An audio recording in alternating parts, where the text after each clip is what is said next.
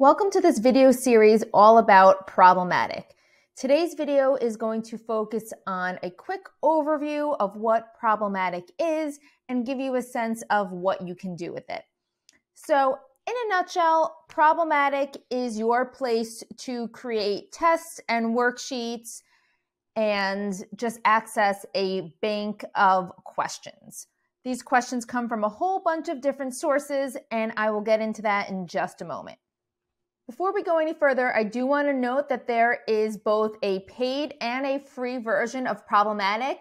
And while you can do so many things with the free version, there might be a couple of things that I show that are paid version only, and I will point that out to you as we get to them. If you want to see what is in each of them, you can take a look here at this website and it compares the difference.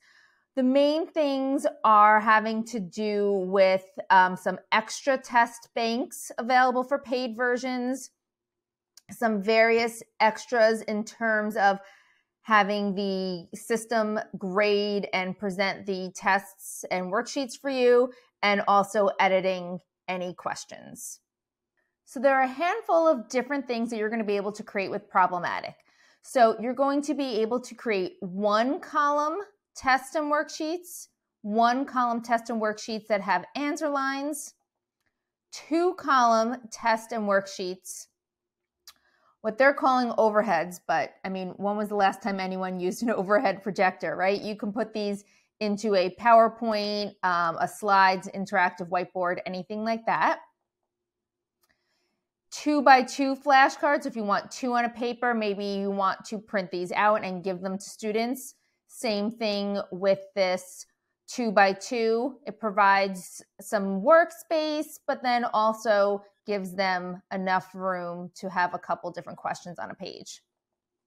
You can also have these in calendar format, which might be interesting if you want to have like a problem of the day, so you can have it done as a weekly calendar or as a monthly calendar. In terms of what you have access to, you can see here all of the different places where they are pulling test questions from. So all of the various state assessments that put their questions out, they pull out the New York State Regents exam separately, various US and international tests, academic competitions. Now these two are paid things only. So Common Core, TEKS, and some other state-aligned math questions, as well as AP questions, calculus, stats, chemistry, bio, and SAT. These also fall in the paid version. Lastly, the paid version also includes Spanish language math questions and reading passages. But even so, I still think you can do a lot with these free options here. Lastly, they have this hidden treasures section, which has some kind of like fun trivia and logic and kind of extra questions that could be fun to use with your students. With any of these, if you're interested in learning more about what's included, you can just click on this little eye and it will tell you some more about what type of questions are included in that section. And you can always just click into a section to see some more about it.